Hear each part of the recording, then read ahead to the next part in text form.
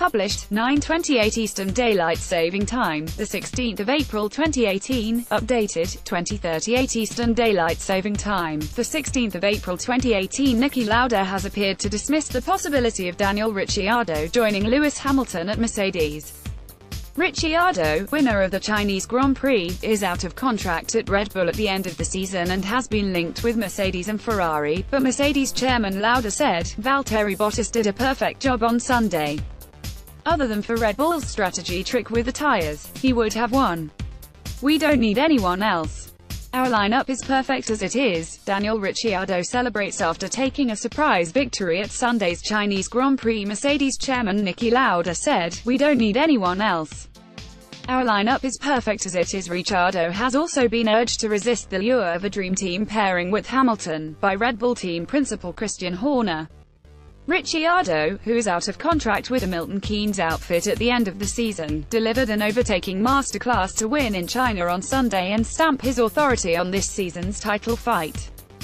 Valtteri Bottas is on only a one-year deal at Mercedes, and Ricciardo, 28, has made no secret of wanting to team up with Hamilton during his career. Mercedes boss Toto Wolff is also on the record as being a huge admirer of the Australian. Ferrari could also be an option for Ricciardo in 2019, with Kimi Raikkonen's future beyond this year in doubt. But Horner has not only called on Ricciardo to stay put, but questioned why he would want to leave a team seemingly heading on an upward trajectory.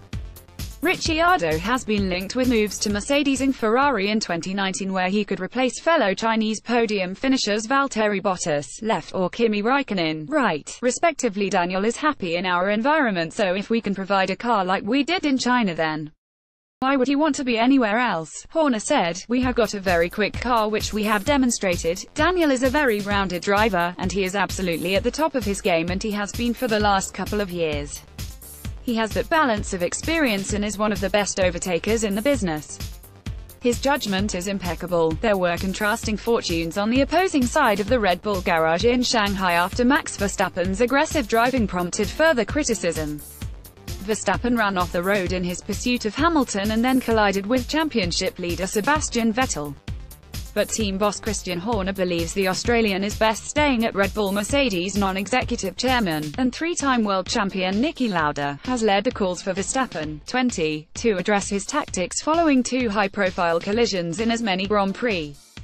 But while the Dutchman, who was given 2 penalty points on his license, said he must learn from his recent mistakes, he also admitted he is unlikely to tone down his edge-of-the-seat style. "Maybe I should not calm down, but oversee the situation a bit more," Verstappen said. "I don't think I necessarily need to be less aggressive, as it has nothing to do with being overly aggressive, but maybe I am just wanting it too much. I have been quite good at overtaking before, but somehow this year, maybe with the previous 2 races not going my way, I've wanted to recover the points and it's worked against me.